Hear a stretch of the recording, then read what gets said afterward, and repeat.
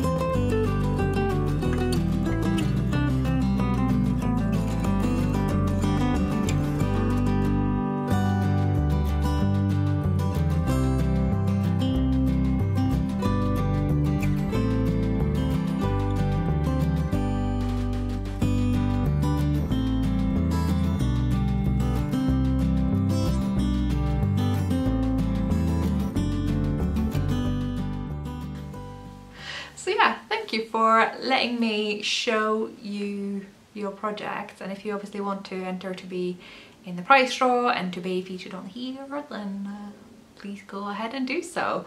So yeah, as ever, one finished garment is one entry in a prize draw, and if anyone wants to send prizes, obviously that's more than welcomed. And yeah, the other knit along that I'm running started, I just decided that start date could be 1st of October, which is to knit any patterns from my Sarby Mitten club. Clubs, plural. I think I explained this in the last episode if memory serves me right. And yeah, basically because I am really missing my annual Sarby Mitten club, and I have seen a lot of people also having missed it and having knitted up some of my past mitten patterns, and therefore I thought, okay, well, let's just do them all, you know, one KAL to rule them all. That's a nice Soren analogy. What else would make you want to knit mittens than the Dark Lord of Middle Earth? Anywho.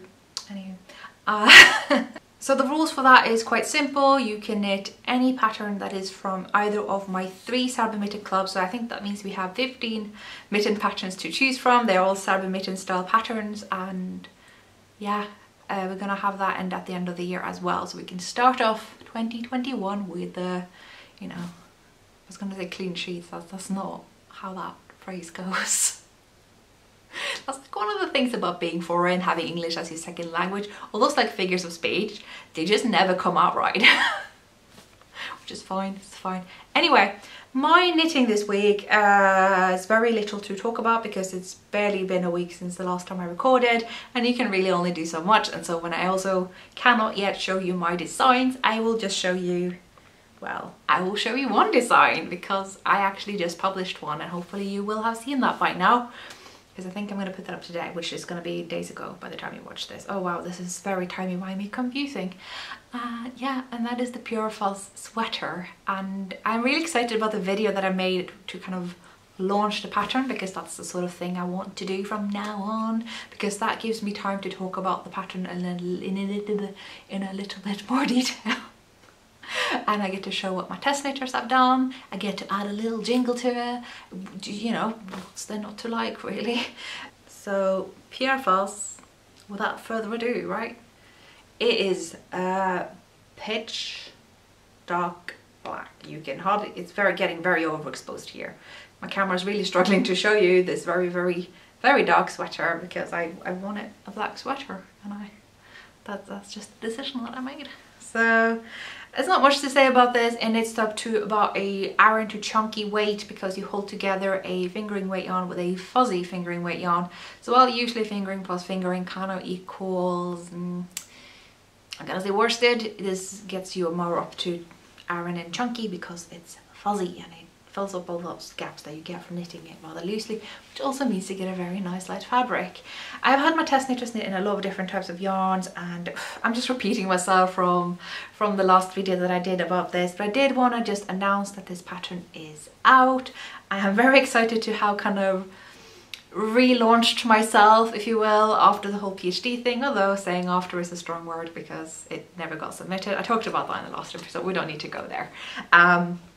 But certainly I am now feeling very ready to start launching patterns again. And the main reason why is because I have finally got my act together, arguably 3 years later than I should have, but still I've got my act together and started a newsletter. I should have done this 3 years ago, but here we are, and I'm actually really excited to have started it.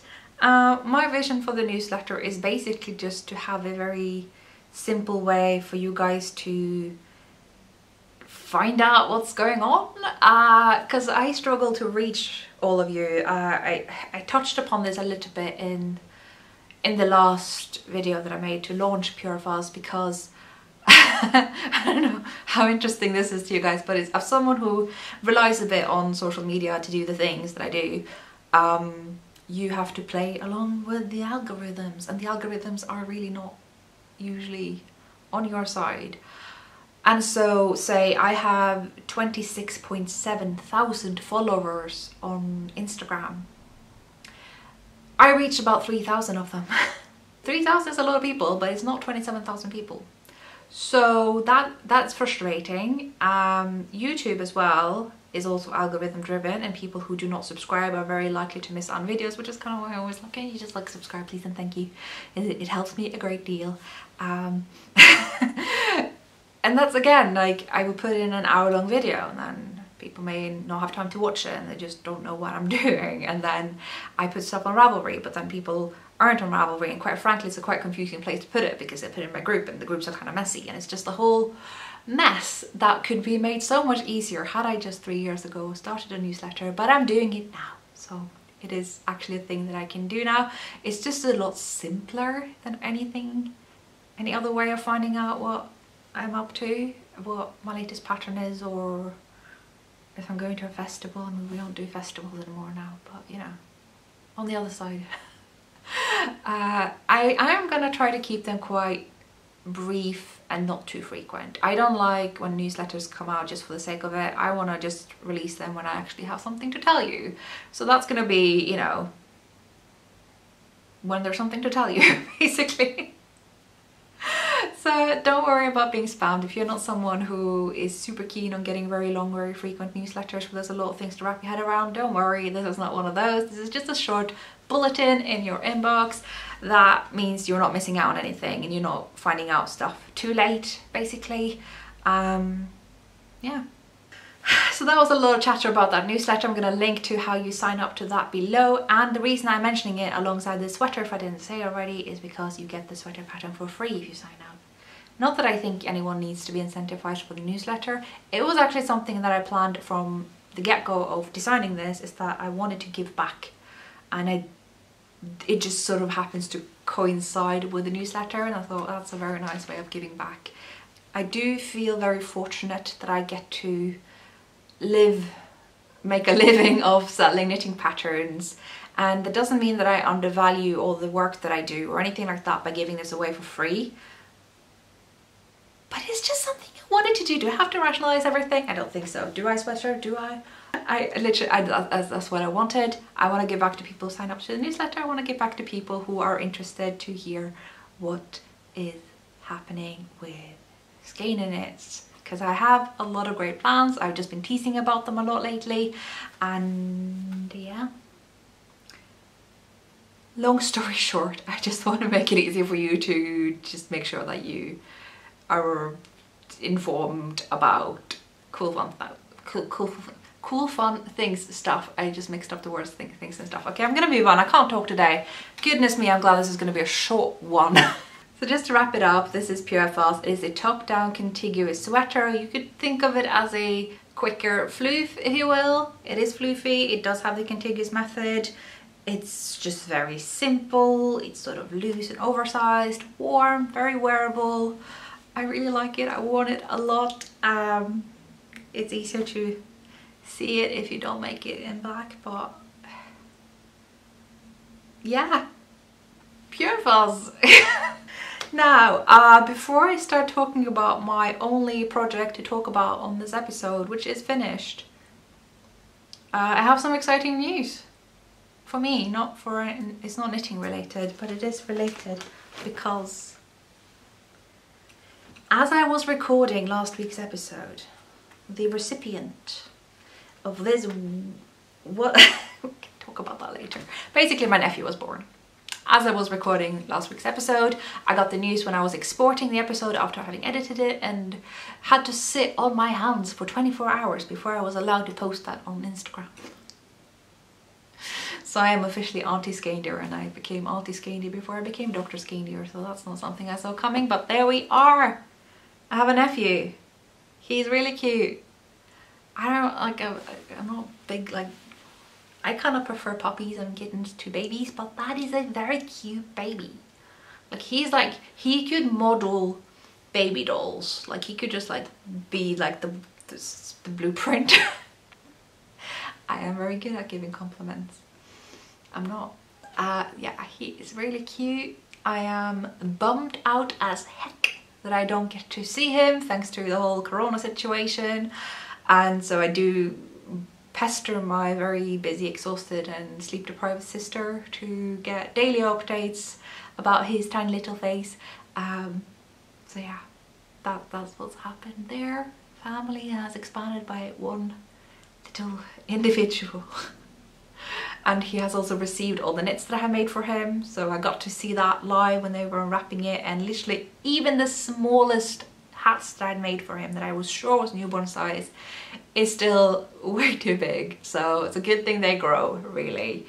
But yeah, he's out and about now, so that's cool. So that kind of, we all knew this would happen, that I would feel like I need to knit him some more now that he like officially exists with a name and stuff. I'm gonna be knitting more stuff for him because I got a lot of like small bits of yarn that is not gonna be much of a sweater for me, but it could work out for him. So I've already got to the leftover yarn for the cable sweater I made for one of my best friends last year for Christmas. Do you remember that? The whole Michelle Wong cable galore thing that I'm like, I have no idea. I still can't get over that I made that.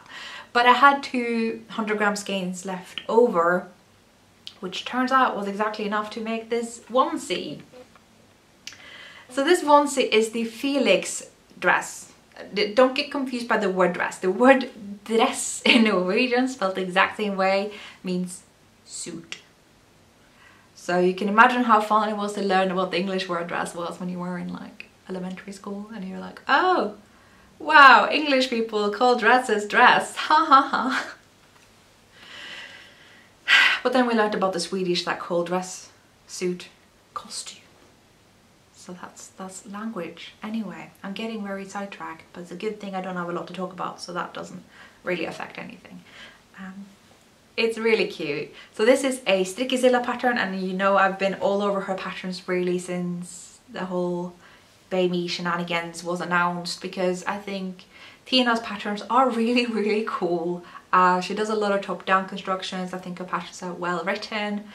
I think she's paid a lot of thought to actually what fits babies and toddlers and children, because she's got a few of them herself, so I trust her patterns a great deal. So, which is a good thing, because I was knitting this and I was knitting, you know, top down the raglan, and it was done very quickly, which, you know, that doesn't happen if you do it for yourself. That's quite a big piece with the whole sleeve thing and all the stitches, you know.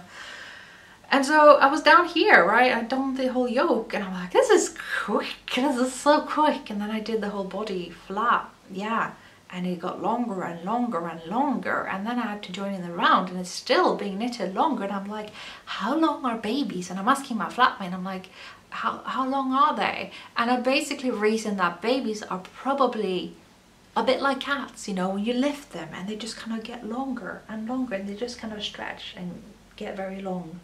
I think that's the answer. Or it's just that I knit a 6-month size, because that was a smaller size in the pattern. That's also an option. So it's really cute. I am very happy with it. It is literally just bound off. I was like speed knitting the final sleeve and woven the end, and all I have left to do is to give it a gentle block. The way I block garments is I soak it in water. Just chuck it all together in a bowl of water, let it soak for at least half an hour, if not longer, and then I take it out. I gently kind of press out the water, no twisting here, you want to be careful with the fibre. And then I roll it into a towel and I sit on it, and whatever tights I'm wearing get a little bit wet, but then most of the water will have been squeezed out, and I can lay it flat to dry. And that's usually when I kind of tweak the rib a bit and just kind of gently just try to make it a bit more even to the rest of the leg, so it doesn't like, but I don't try to ruin the rib either. You don't want to like go full on when it's wet, because then it doesn't do what rib's supposed to do. So you just fine balance there. But yeah, I need to sew in buttons, and then it's basically done. I don't know that I have the right buttons for it, but I always get my buttons in Norway and I'm running short because I haven't been to Norway in ages. So yeah, anyway.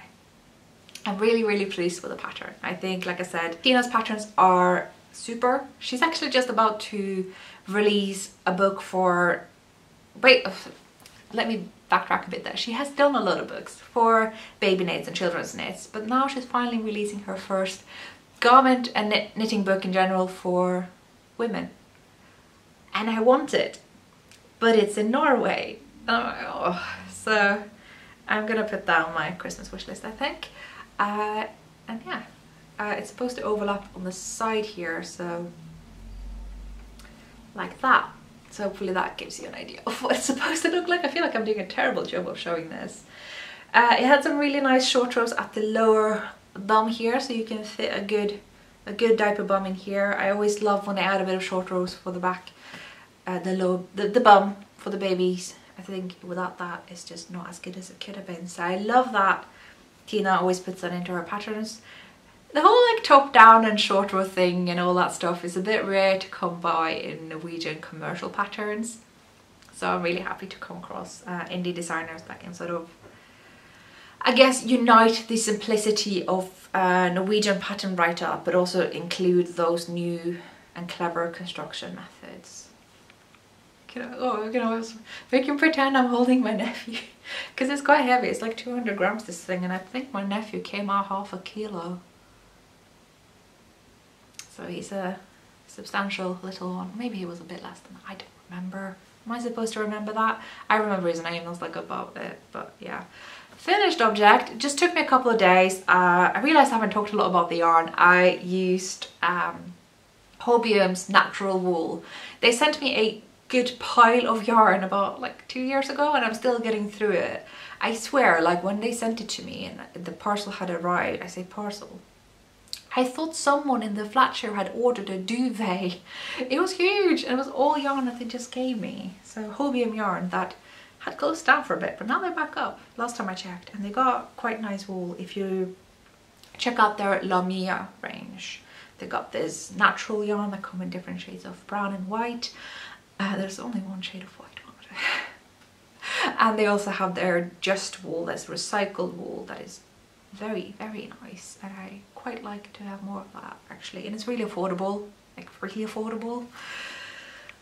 So that's that. I finally got through this whole ginormous sweater quantity, only that I only have another sweater quantity left because they sent me this light taupe and also brown, so I still have a brown sweater quantity. And the funny thing is, like, you guys haven't seen this yet because I'm going to show you later, like another time, but everything I'm knitting for Christmas so far is in this color.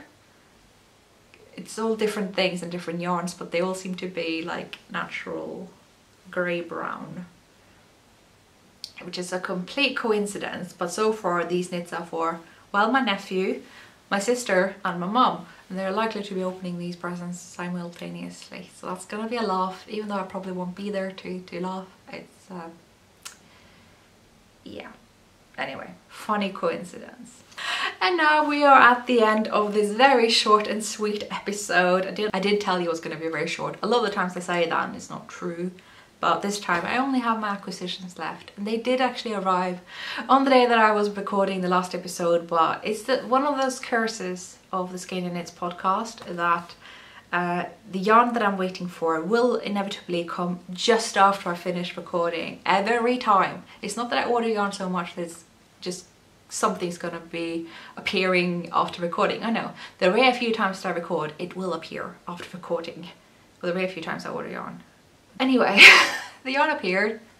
So this is something I kind of vicariously purchased in Norway. So a friend of mine bought them for me and sent them to me along with some Norwegian chocolate.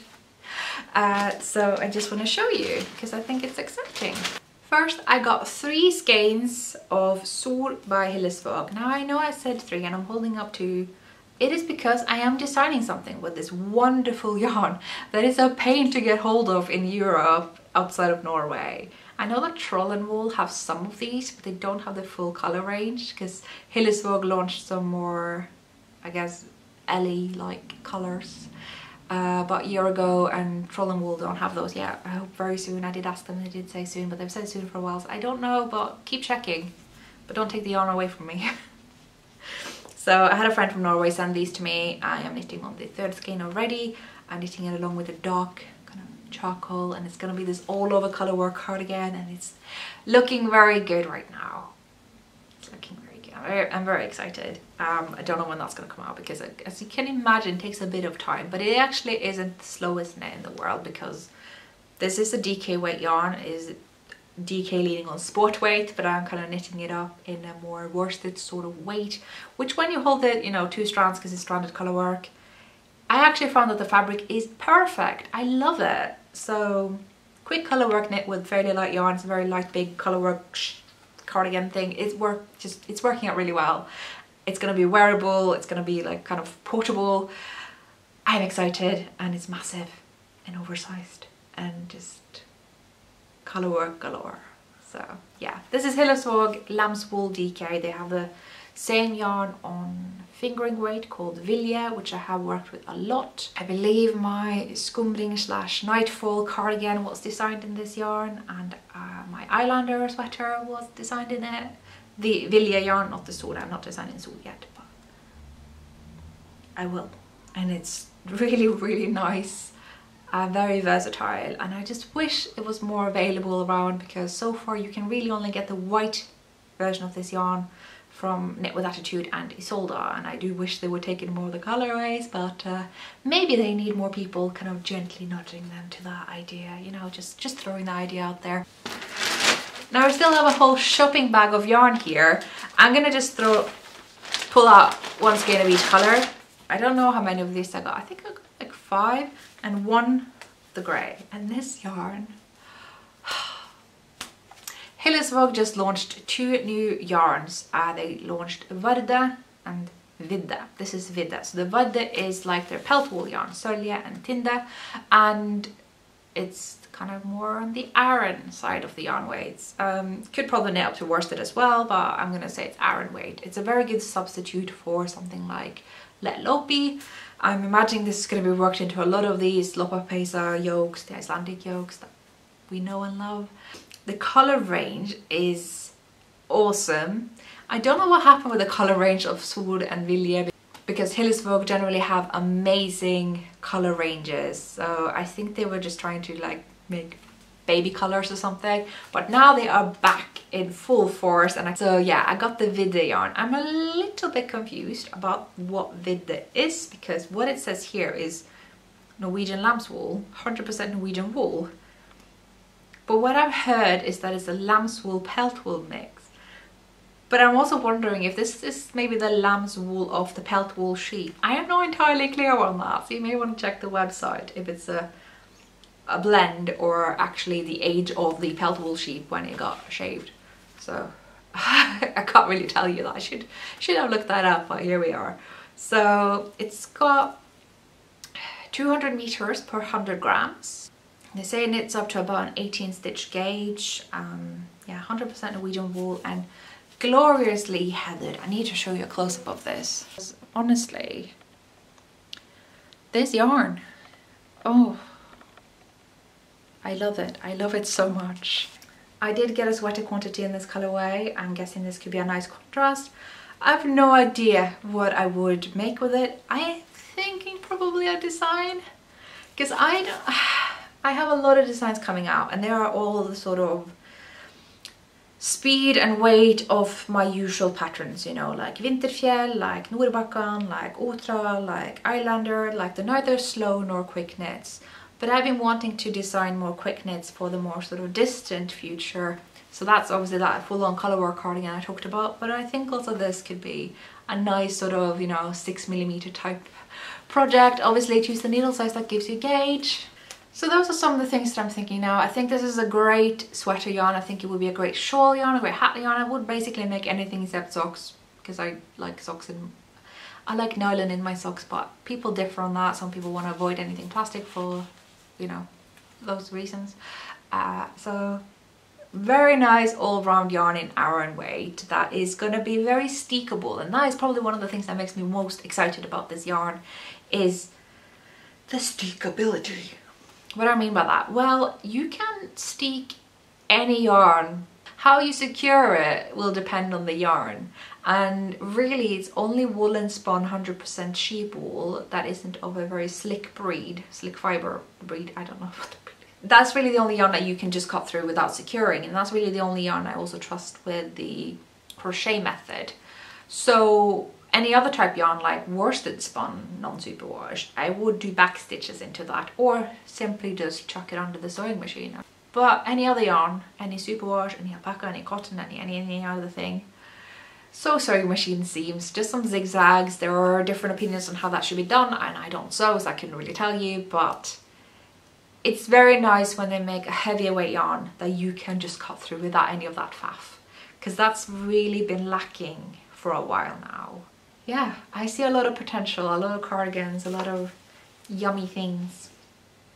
So I am excited. I really hope this is going to be readily available internationally, but I can't really promise anything there. Obviously, I am not Hillesvåg, and if I could just tell them what to do, I would obviously make sure that their yarn shop, or that at least they were wholesaling to a yarn shop that had all their yarns, because their yarn is amazing. But keep your eye out for Troll and Wool, and hey, maybe Isolde and Knit with Attitude do want to stock it. I don't know, I can't really tell you what they're planning. Speaking of Knit with Attitude, my local yarn shop, I mentioned it in the last episode, and it doesn't really hurt repeating that I am in their new book, and I think it's up for sale. I linked it in the last episode, I'm going to link to it again. I have a pattern in there. It's this full-on colourwork sweater with very big needles. It's a very quick knit. It's using the chunky weight pelt wool by Hillesvåg, and I'm really pleased with it. And it is published and photographed by Lane. I have never ever seen any of my knits presented in such a gorgeous way. I mean, I have sometimes I've worked with people who have, you know, I was going to say do my work justice. They've gone beyond doing it justice. It's great. It's good. I'm very, very happy with it, and I can't wait for you to see it. Do keep your eyes peeled for that. And yes, wow, that is all that I have of podcast content this week. I still don't know why we call these podcasts when podcasts are strictly auditory, but anyway, my video series, my knitting series. And I now want to talk about what we're doing on this channel. Yeah, big words. I wasn't planning on that, but I guess I'm kind of desperate to beef up this episode, and I do think it's good to just be a bit upfront when I'm planning to do, because I don't like big surprises. I want to know, so maybe you guys want to know what I'm planning. The Pure Fuss video was a indicator of the sort of things that I want to do now that I have a bit more time on my hands. I want to make more content, or I want to diversify my content, and it's something I have known that I wanted to do for a very long time. And those of you who watch my lives will have already received some of the hints. And basically, yeah, podcast episodes are going to continue. Like, they're probably going to be shorter because I want to take some of the content of the podcast and just flesh them out a bit more. So the Pure Fuss video was a good indicator of that. Is kind of how I want to launch my patterns from now on. I want to show a little bit more. I want to talk a bit more about it. If there are any techniques or tutorials, I will just chuck them in there as well. Obviously this is a very simple sweater, so there wasn't any need for that this time around. I also want to feature my projects in a bit more detail, so that is designs by other knitting designers. I already have some videos ready, but I can't for various reasons put them up just yet. I do also want to start making more educational content. Now, of course, I've always made accidentally educational content. I'll be just rambling about something at the end of a video if I found that I had more time, kind of like I'm doing now. But what I want to do in the future is actually to plan them, script them, have, you know, props or whatever. And I already have some ideas in mind. So 2 things I'm going to do. One is just general educational content. Well, 3 things. General educational content like story time, anything history related. I'm going to try to pluck up the courage to do tutorials. I'm going to do that. There's going to be steeking tutorials somewhere down the line, but I'm actually collecting clips of me steeking, cutting through a lot of different things that I can kind of compile it. It's a whole thing. Third, in addition to educational tutorial, is a third category of educational, which is going to be a series. And it's going to be a series that sort of talks about stuff that we are expected to know as knitters that we may not know. It's pretty straightforward. I am going to talk more about that when I actually launch that series, but yeah, that's going to be fun. So yeah, I'm looking to diversify the content a little bit, but I don't want to like make it too much, because I know with myself that when I subscribe to a lot of channels, if one of the channels start to kind of produce a lot, I struggle to keep up with them. Like, it's easier to keep up with someone who makes one weekly video than someone who makes a tiny little bit every day. So I'm not going to do that. Basically, we're lucky if I'm still keeping up with a video a week, maybe 2, and that's about it. So yeah, I'm excited. I hope you will like it too. I have a lot of plans, like I said. We're just going to basically have more knitting stuff, more educational, more featuring projects, more featuring designs, and a little bit more history, because I do have a lot of stuff up here that I need to get out there in a maybe more organized fashion than what I have done in the past. Because in the past it's always been like, oh, just scroll back in my video, see if you can find it. I don't know, I mentioned it in some video like last summer or something. I don't know what the episode was called, I'm sorry. That's the sort of things that I need to maybe move a little bit away from, so it's easier to retrieve later on, perhaps. So yeah, that's the plan for future Skeindeer Knits. I hope you will enjoy it.